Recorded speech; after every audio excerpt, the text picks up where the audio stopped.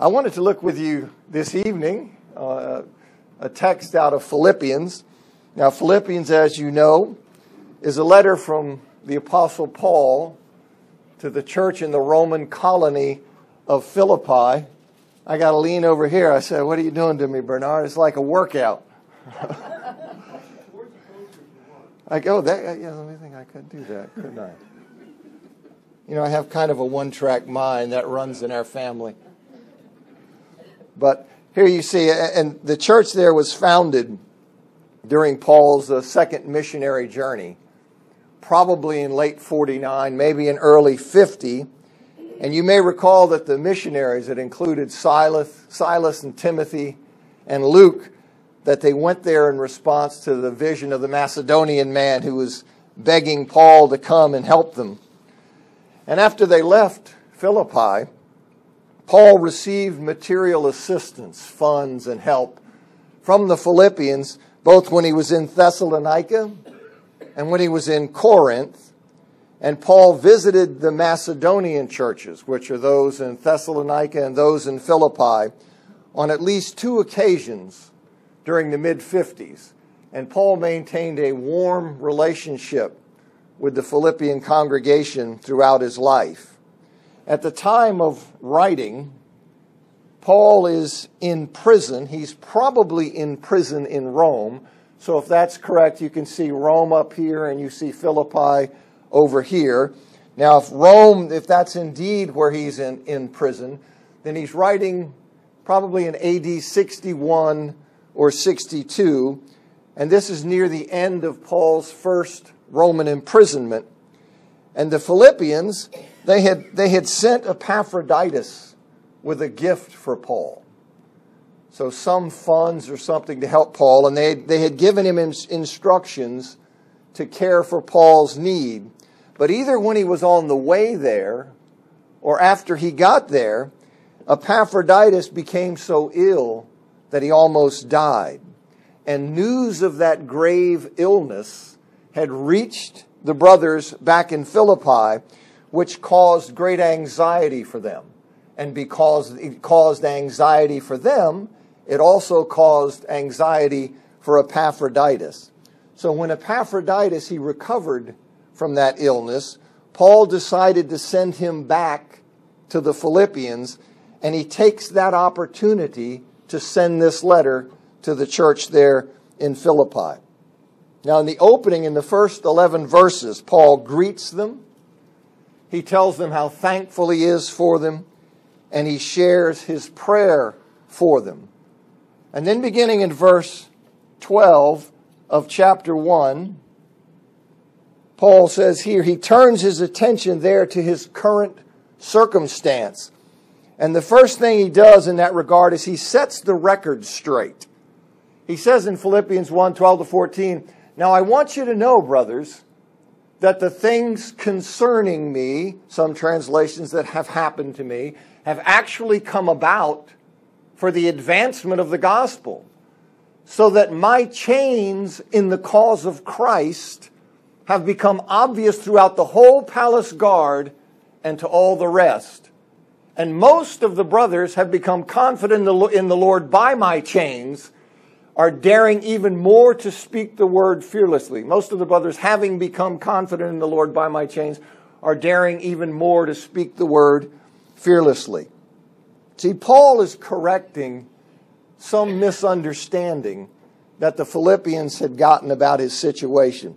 See, contrary to what they'd been led to believe, when he says, "Now I want you to know," you see, they had gotten some other kind of impression, and he's setting that record straight. He wants them to know that his situation actually is a benefit for the cause of Christ, not a detriment. So they had picked up this idea that somehow Paul's circumstance and situation was detrimental to the cause of Christ. He said, "No, I want you to know that my situation and my circumstances have really gone the other way." Now, precisely what he means by his circumstances, that's not really clear. He may be referring simply to the fact of his imprisonment. You know, that when he appealed and he wound up being sent to Rome. He may be referring simply to that. But some think that he's referring to a more recent change in his circumstances while he's in prison. It's possible that his prison situation had changed quite recently, because in AD 62, the infamous Tigellinus, he became head of the Praetorian Guard in place of the honest Burrus. And that's significant because until AD 63, Emperor Nero, he had delegated the handling of appeals to the Praetorian Guard. So you would have had a shift in 62. So it's possible this shift had happened. And if that's the case, Paul's circumstances may be his imprisonment as recently compounded by dimming prospects of his appeal, by having Tigellinus come in place of Burrus. So maybe that's what he's referring to. But whatever the specifics, Paul wants the Philippians to know that God is in control and that Paul's circumstances in no way represent a defeat for God. He wants them to know that the gospel is advancing. And he wants them to know that because they share Paul's desire in that regard. And you have to just marvel. You have to marvel at God, how amazing it is, and how he accomplishes his purposes in the world in ways we do not expect. Right? The ultimate example of which is human redemption through divine crucifixion. Now that's a mind blower. In Acts chapter 23, verse 11, when the Lord told Paul, "As you have testified about me in Jerusalem, so you must also testify in Rome." When he told him that, I doubt that Paul envisioned that he'd be doing that as a prisoner. And this ought to encourage us. You see, whenever we find ourselves in difficult situations, we need to look to see how can we serve and glorify God wherever we are, and not go into a spiritual funk about our situation. God is looking for us to be faithful where we are, to be his instruments in our particular place, whatever that place may be. I'm sure if I'm sitting in a jail in Rome, imprisoned, you're thinking about, what in the world is God doing? He's calling you to be faithful and to be his instrument in that situation. And Paul understood that. And then Paul elaborates on the manner in which his circumstances have advanced the gospel. He gives some details about that. The whole palace guard and everyone else involved in Paul's incarceration, they came to understand that he was in chains because of Christ. It became clear, no doubt through Paul's preaching, that he was in prison solely because of his conviction that Jesus is Lord. That was why he was in prison. He wasn't in prison, wasn't incarcerated because he was a criminal. They came to recognize that what was really behind Paul's imprisonment was his belief in the risen Lord. And the fact that he was willing to suffer, when that became clear to them, that the reason he's in prison is because of his belief in Jesus as the risen Lord, when they understood he was willing to suffer because of his allegiance to Christ, that's a powerful witness. He says, the gospel is advancing in my situation. How is it happening, Paul? Because all the people around me see that I am in chains because of my conviction of who Jesus is. And that preaches.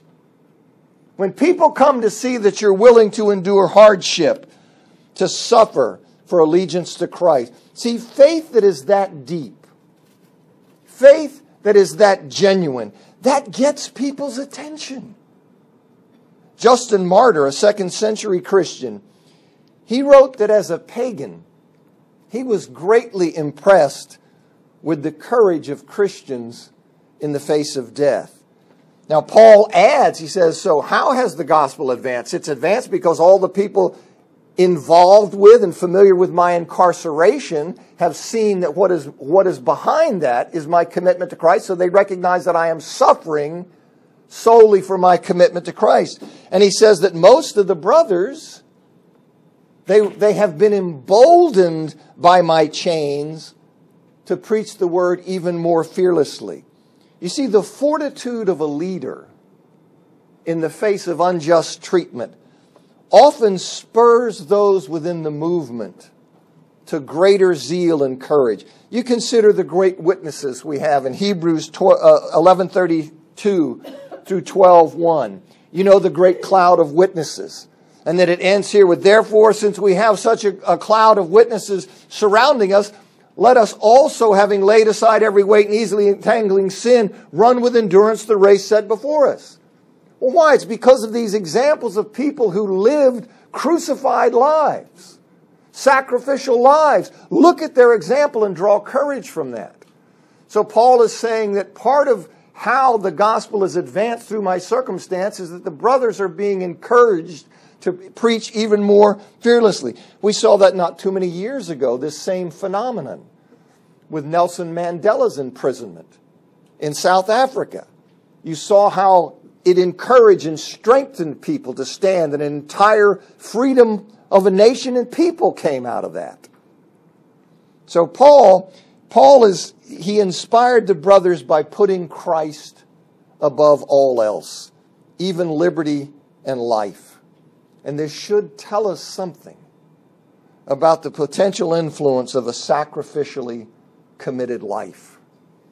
If we want to influence the world toward Christ and to encourage those around us to pursue Christ more zealously, we can't cave in on our obedience when it costs us something. You see, if as soon as Christianity becomes the least bit painful, we sell. We say, well, I didn't buy in for that. If as soon as it becomes the least bit painful, we surrender and yield our obedience, the world will conclude that our Lord is not worth very much. And you see Paul doing what he's doing. Some indeed preach Christ from envy and rivalry, but others from goodwill. The ones do so out of love, knowing that I'm put here for a defense of the gospel. But the other ones proclaim Christ out of selfish ambition, not with a pure motive, expecting to stir up trouble by my chains. What does it matter? Only that in every way, whether from false motives or true, Christ is being proclaimed, and in this I rejoice. Now, Paul here, you see, he says that some of those who were stimulated, he said that my chains have stimulated the brothers to preach even more fearlessly. Now he says that some of those who were stimulated by his imprisonment to preach more fervently, they were doing so from mixed motives. He says they preached Christ out of envy, rivalry, and selfish ambition.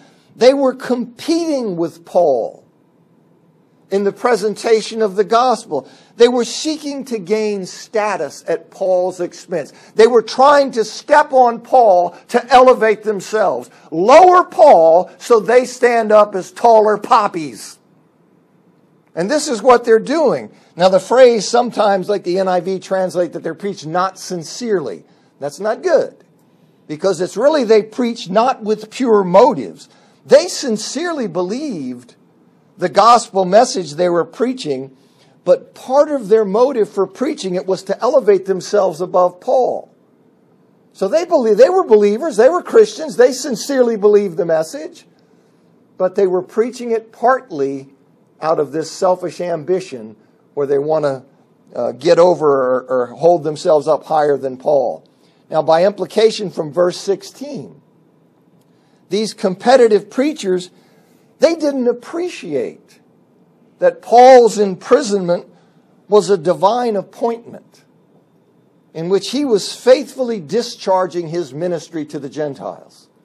They didn't grasp that. Instead, they saw it as a failure. They saw Paul's imprisonment as some kind of hindrance to the spread of the gospel. And judging from chapter 1, verse 12, that negative spin on Paul's imprisonment has apparently reached Philippi. That's why Paul felt the need to set the record straight. He says, I want you to know that my being here has served to advance the gospel, contrary to this negative spin that the competitive preachers are trying to put on it so they can raise themselves above me. So he said that's what's behind that. Now they suppose that they could stir up trouble for Paul by his chains. Now most translations say, while I am in chains. But in my judgment, it makes more sense to see Paul's imprisonment as the basis on which they were causing trouble. As Gerald Hawthorne, he's a New Testament guy, he translates it, they think they will stir up trouble because I am in prison. You see, this is what I think they're doing. They are using the fact of his imprisonment as an indication that he is out of favor with God. And then they were taking that and they are trying to step on him for that reason to elevate themselves above him. Now, D.A. Carson, he makes this comment. He says, one can easily imagine the reasoning of Paul's critics. Depending on how this case turns out, Paul's appeal to the emperor could bring Christianity into ill repute. Paul is constantly rushing headlong into things where a wiser, cooler head would have been cautious. Why did he have to go up to Jerusalem and get himself arrested anyway? He knew how much he was held in contempt there. Surely there was a better way. You see, can you see people saying that? Oh, I can. I can definitely see people making that kind of claim. Now, whoever these competitive preachers were, I think it's worth noting that they were not Judaizers. You see, Paul says that despite their impure motives, they preach Christ. Judging from Galatians chapter 1, Paul doesn't consider that the Judaizers preach the gospel at all. You know what Paul says there? If I or an angel haven't preached you a gospel other than the one, let them be eternally condemned. So he sees the Judaizers, they're heretics. These people are preaching Christ. But they're doing so with mixed motives. Now we have to be very careful that our good works are not motivated by a desire to outshine somebody. Motivated by a kind of spiritual one-upmanship. And that problem, I think it's more acute among those that lead, those that preach, those that teach, where this danger, I think, rears its head most readily. We can get into this kind of competitive thing with other teachers, preachers. Now, there are others who were encouraged by Paul's imprisonment to preach more fervently, more boldly. They were doing so out of goodwill and love. So you had the brothers are all energized. They are moved to preach more fervently, but some of those who were moved that way are doing it out of mixed motives. But others are doing so out of goodwill and love, realizing that Paul was put there for the cause of the gospel. They see in this God's work. They are not trying to use his imprisonment against him and say, look at this, Paul's out of the will of God. Look, he's over here. He shouldn't have been doing that. They're not taking that tack. And Paul rejoiced in the preaching of the gospel, even if it was done at his expense. Now that's pretty amazing to me. Even if it was done at his expense, he could swallow the small-mindedness of preachers who were intent on overshadowing him, as long as they were driven by that competition to preach Christ to a dying world. Now that's the heart of Paul. Let me read you another comment from D.A. Carson. He says, Paul's example is impressive and clear. Put the advance of the gospel at the center of your aspirations. Our own comfort, our bruised feelings, our reputations, our misunderstood motives, all of these are insignificant in comparison with the advance and splendor of the gospel. As Christians, we are called upon to put the advance of the gospel at the very center of our aspirations. What are your aspirations? To make money, to get married, to travel, to see your grandchildren grow up, to find a new job, to retire early. None of these are inadmissible. None is to be despised. The question is whether these aspirations become so devouring that the Christian's central aspiration is squeezed to the periphery or choked out of existence entirely. And you see Paul's life, what Paul is focused on is the advance of the gospel, so much so that at his expense, when people are dissing him in their preaching, that Paul can rejoice because Christ is in fact being preached. Now note, they were still preaching Christ. That doesn't mean that you have to rejoice over every heretic who happens to mention Jesus. Because heretics are always doing that, right? They don't come in and say, we have nothing to do with Christ. They come in and say, yeah, we have the deep insight into Christ. So they were preaching Christ, and of course in rejoicing over the result, Paul is in no way condoning the motives of such men. In Philippians chapter 2, verse 3, he makes clear that they are to do nothing out of selfish ambition or empty conceit. The how of the preaching is not the object of Paul's joy. The fact of the preaching is. That's what he's rejoicing over, is that Christ is being mentioned and being preached to a dying world. 1:18 to 21. He says, yes, and I will rejoice because I know that through your prayers and the help of the Spirit of Jesus Christ, this situation will turn out for salvation for me, in keeping with my intense expectation and hope, that I will in no way be ashamed, but with all boldness now as always, Christ will be exalted in my body, whether through life or through death. For to me, to live is Christ, and to die is gain. Paul says he will continue to rejoice in the future, regardless of the outcome of his impending trial, because he knows that the situation will turn out for his salvation. See, he's confident that nothing in his upcoming circumstances will jeopardize his salvation, that the road he's about to travel will not divert him from that goal. Now, the NIV and many other translations, they render the word here deliverance instead of salvation, presumably to suggest that Paul is referring to his release from prison. But the word is usually translated salvation. It's translated that way in this verse, in the King James, the English Revised, the American Standard, the New American Standard, the New English Translation, the NIV, all footnote salvation as an alternative translation. And in Paul, the word normally refers to the final deliverance of the believer at the last judgment. You say, well, okay, if that's the right take on it, then what's going on? See, this salvation that Paul, in my judgment, is talking about, this salvation will be in keeping with Paul's intense expectation and hope. He fully and confidently looked forward to the consummation, the return at Christ, being with Christ then, and entering into that ultimate eternal state. And we have to do the same thing. It's a source of joy. It's a rock. This hope that is ours is like none other. And it's interesting that the phrase, this will turn out for salvation for me, it's interesting that this is verbatim from the Greek text of Job chapter 13, verse 16. Now, I think that's interesting because I think Paul is probably applying to his situation the words of Job. So you know how Job here, Paul is like Job in the sense that Paul is confident of his vindication before God despite being held in contempt by others because of his hardships. What were the friends doing to Job? They're looking at Job and saying, this is an indication that you're out of God's favor and that you are being punished or something like that. Paul is in prison. There are people trying to use that against him.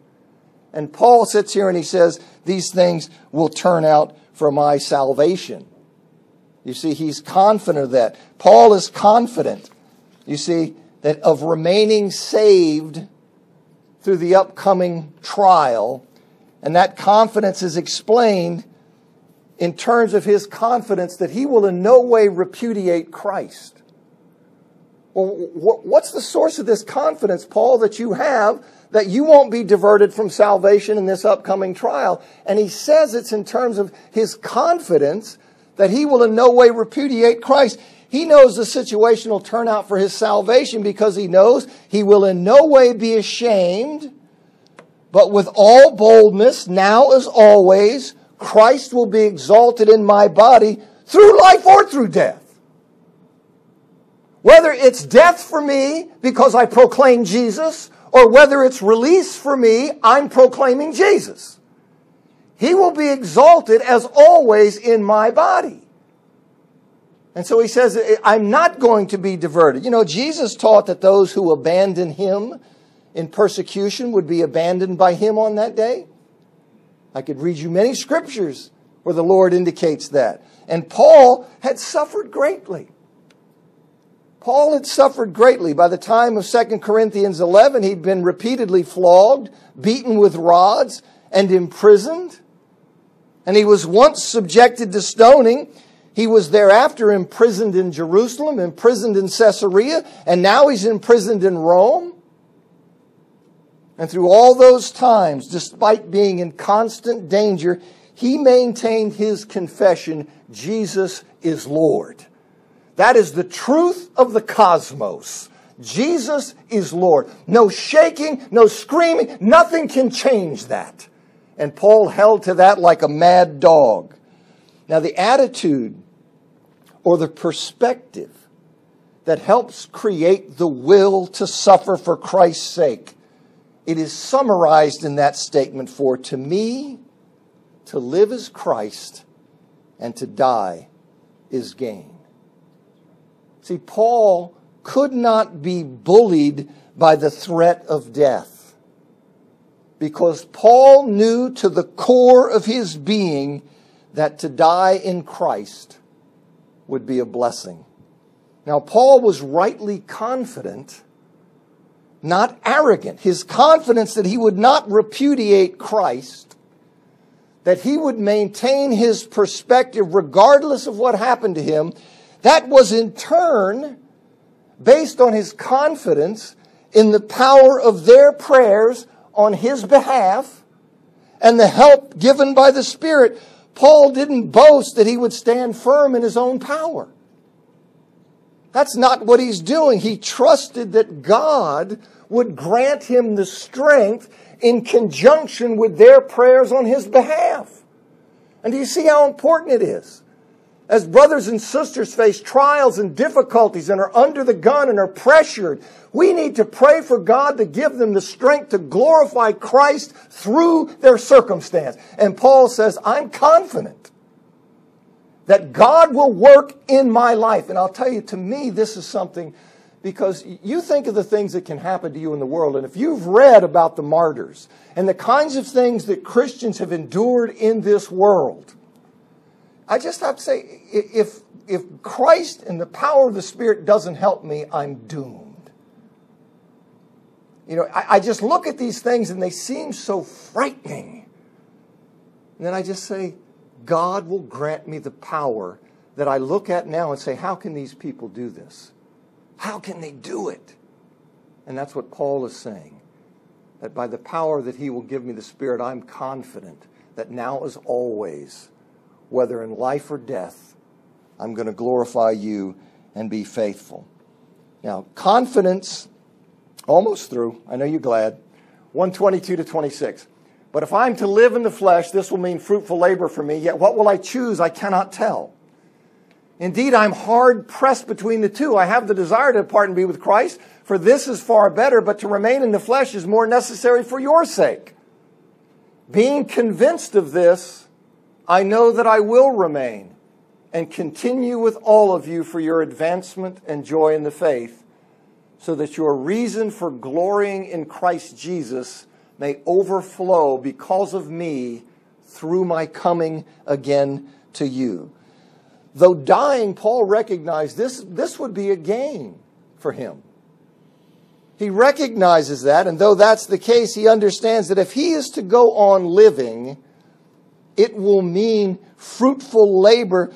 So he can't say which he would choose if it were up to him. If I had to pick, I can't say, because I know it's going to be blessing to be with you, but I know if I stay here, there's fruitful labor for me. So I can't pick between the two. He's torn. He desires to be with Christ, which is better by far, but he realizes his remaining alive is more necessary for the progress of the Philippians in their faith. And being convinced of the Philippians' spiritual need, and knowing God as he does, Paul is confident that he will in fact live on for the advancement and joy, their advancement and joy in the faith. Because he says, knowing this, that my being here is needed for you, and knowing God as I do, I'm confident that I will in fact see you again. That I will in fact live on. If it were up to him, he can't say which he would choose, but it's not up to him. And he's convinced that God will preserve him for the sake of his brethren. That God is going to do that, and he will again visit them. So, we look at this, what I want to leave you. In conclusion, brother. In conclusion, I just want to encourage you, brothers and sisters, to remember in all the circumstances of your life, and as John and I always joke, this life's not turning out the way I planned. You see, life has all kinds of turns and things and situations and things that you wouldn't have thought of years ago, maybe not a week ago. But in all the situations and circumstances of your life, I want to encourage you, however dire those circumstances may be, that God can work through them to his glory, and that advancing the cause of Christ, whatever your situation, is to be your paramount concern as a Christian. That is first and foremost. That's front and center. How do I advance the cause of Christ? How do I glorify Jesus in this strange situation where I am? Even if it's a bummer, even if it's burdensome, what is my call in this situation to glorify Christ and advance the gospel? Because we may have been put there for such a time as that. For that we are there in that circumstance that is unique to us, that our light may shine right in that situation and circumstance. That we may carry that situation and circumstance in a way that people look around and they say, I don't know what's up with this person, but whatever they've got, I want some of it. You see, glorifying and carrying ourselves in all these situations. God will provide the strength, and ultimately, you and I will be with him in glory, which is a blessing that far outweighs any present struggle and hardship. That is the perspective. Those are the goggles through which we walk in this world. That we have been redeemed and saved and rescued. We are on the way to an eternity that is like none other. And in that walk and process, as we go, you and I are dead set on glorifying God and advancing the gospel. That is what we are about, because we have been bought at a tremendous price. If we can help you in any way, come forward.